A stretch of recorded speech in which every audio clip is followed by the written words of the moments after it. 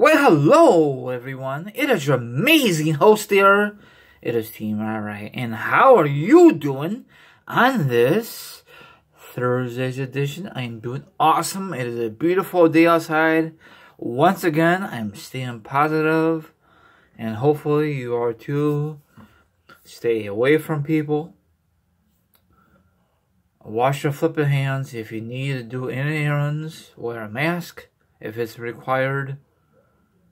You know, especially in these stores when they're going to be opening very, very soon. And just listen to the damn government and listen to people. If not, this will get even worse. Okay, everyone.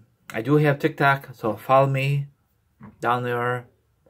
Follow me on Twitch, Twitter, my Facebook page, and all good stuff. All that stuff will be down below. The article will be down below, or the link. Now it is time to discuss wrestling news, wrestling topics, and a lot of awesome information to discuss for you. Now, if you like, sit back, relax, put your feet up, grab some meat, grab some drink. Now, if you don't do like that, maybe you want to like a villain and hear my thoughts, my opinions, and the subject. And of course, the article will be down below. Let's roll this. Now, we all know that Keith Slater got released recently due to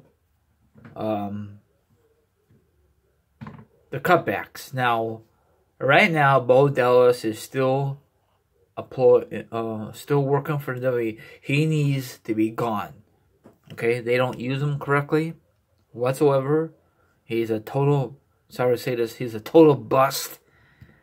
You know, if they release him, I'm assuming he will go to AEW once the 30 days expire or whatever. I think that's the rule for WWE once you get released. Or can you get signed for another wrestling promotion? So I never did like Bo Dallas. He's a total joke. His character. Do you guys like him? Did they ever use him correctly? Absolutely not. Okay, WWE released many wrestlers and staff a month ago as part of the huge roster cuts. One name that surprised not on the list was Bo Dallas. Bo Dallas, a tag team partner, Curtis Axel, got released. That was a shame, but like I said earlier, they don't use these guys. They sign them and they don't use them correctly. Probably because he don't have a great. He was not very good on mic. I don't know why they got released him. I know cutback, but you never know. They might bring him back, but what's the point? They'll bury him. Okay. Dave Meltzer of the Wrestling Observer reported the following news regarding Bo Dallas. You guys can read it, okay? Now, do you think eventually they will release him?